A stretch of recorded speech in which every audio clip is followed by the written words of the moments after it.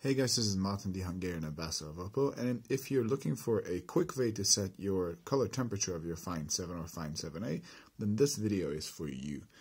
So, if you are looking at the About Phone section of my phone, you can see that I'm on the Find 7 and I'm running ColorOS 1.2.3. I've tried this on the Find 7a as well and it worked, but I only tried it on 1.2.3, so I don't know about other versions of ColorOS. But in any way, so if you're thinking that your whites are too yellow or your screen calibration is off, then this will be very handy for you. So you write in this code. I've already deleted the last one, and then I add it again. It will take you into engineering mode. You'll do that in your dialer, by the way. So once you're in engineering mode, you'll look for manual test. By the way, you can set a whole ton of things in engineering mode, and you should be looking for select LCD gamma parameters, and this will take you to a white screen. You have to press the capacitive menu button here to bring up three options. So first of all, you have color null shift LCD, which is what your phone probably comes with out of the box. At least that's what mine did.